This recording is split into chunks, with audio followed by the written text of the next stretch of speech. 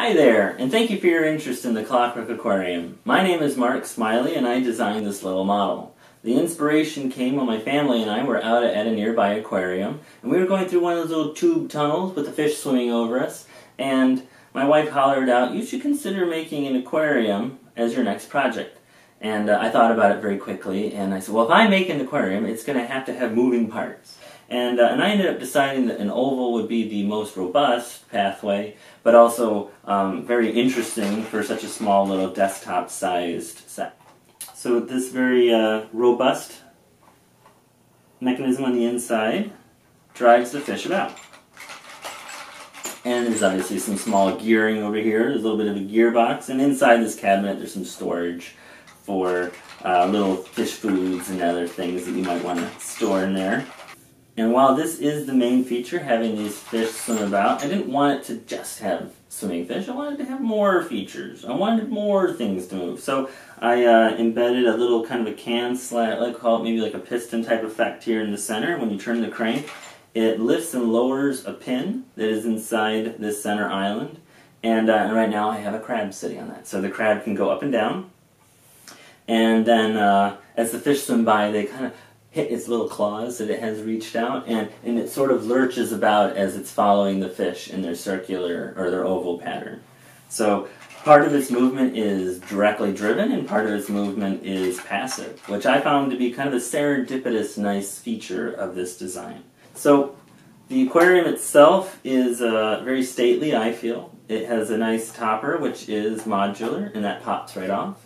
I wanted to be able to get inside the aquarium easily. I want to be able to modify the theme or the backgrounds, or get in there. Let's say a piece falls off, and I want to be able to get in there so I could quickly get easy access. So we made it modular, and so the topper pops off, then the whole aquarium tank pops off, and then there's the backdrop. Now the backdrop, I wanted to be kind of like a card. It pops off, it's very modular, and that way you can quickly swap it out with some other backdrop. For instance, my more coral-themed backdrop.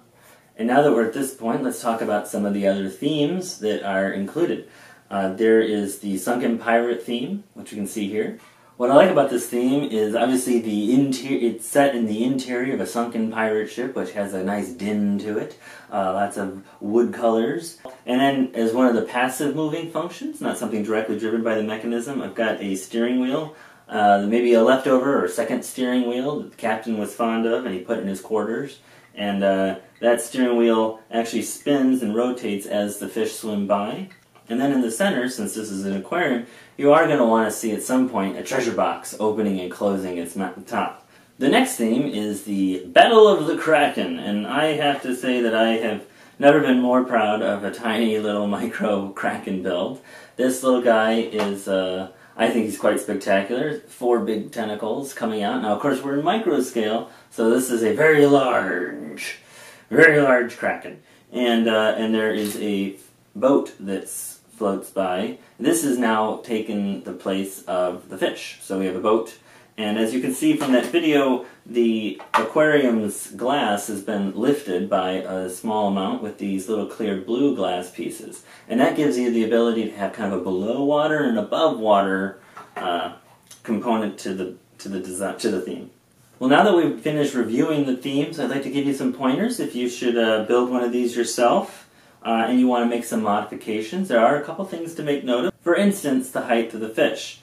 In this particular setup, the backdrop actually has parts that stick out underneath the fish. So you're going to want to make sure that your fish are high enough to clear the highest point of your backdrop's protruding elements. You can make your backdrop actually recede a little bit, and that'll give you more space. And that's how this one's designed actually. So it actually is thicker because it recedes back more. Something that you'll really want to make note of is these glass components actually are, they're flat on one side, and on the inside it's kind of scooped out.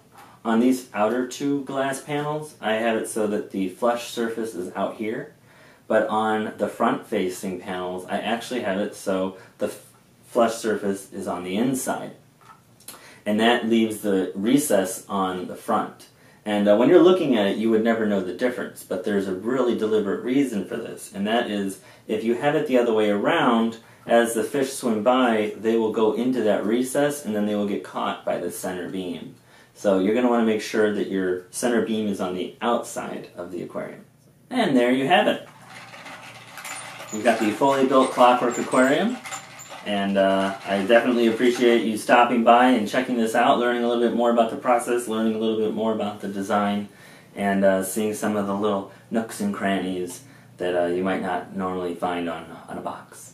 So you have a great time and take care, and hopefully one day you'll build yourself a Clockwork aquarium, and you can proudly display it on your desk and to the delight of anybody that walks by.